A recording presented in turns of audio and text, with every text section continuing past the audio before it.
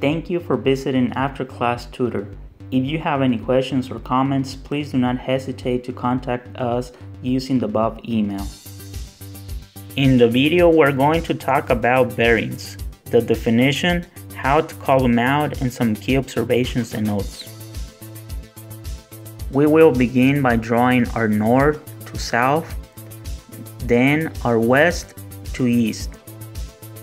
With this, we have created 4 quadrants.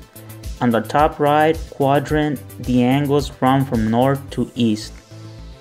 On the top left quadrant, the angles run from north to west.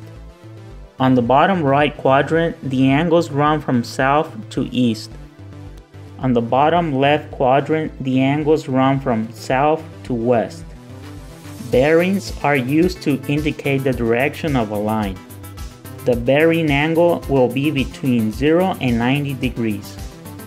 Like I just mentioned, bearings will always start either on north or south and will always turn east or west. Let's look at an example. We will start by redrawing our quadrants.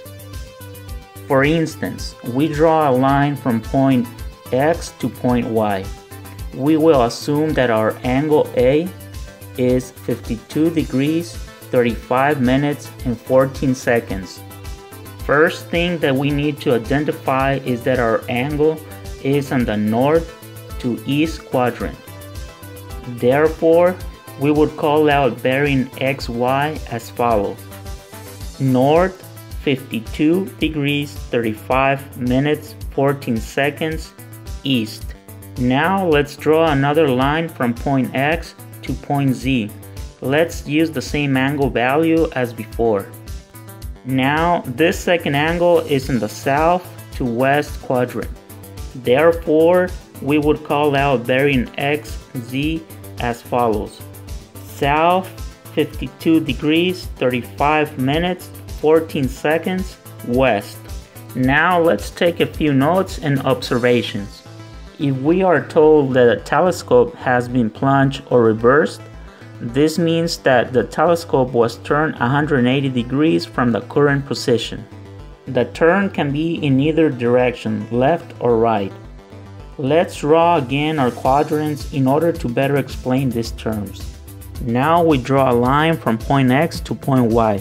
Our angle will be at the northeast quadrant, and we will call it angle A. Then we will turn our line 180 degrees to the right, like shown. Now our bearing has changed from the northeast quadrant to the southwest quadrant. Now we have bearing XZ. Angle B is equal to angle A. Another term that is used during survey is back bearing. In our example, bearing XZ is the back bearing of bearing XY.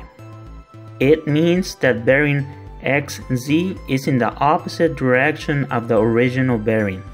One last item that is worth mentioning is the difference between bearings XY and YX. Let's draw once again our quadrants.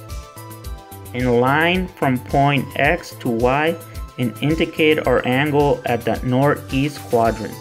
This time we're also going to draw our quadrants at point Y. This in order to better illustrate the differences between bearings XY and YX. The angle for bearing YX is at the southwest quadrant as shown, just like when we explained the term back bearing. Both angles are the same but opposite direction. This is a common mistake when calling out bearings. The first letter will always indicate the origin. We have put together another video with several work problem examples in order for you to practice and better understand the concepts. Once again, thank you for watching the video, and we hope that is of some help for you.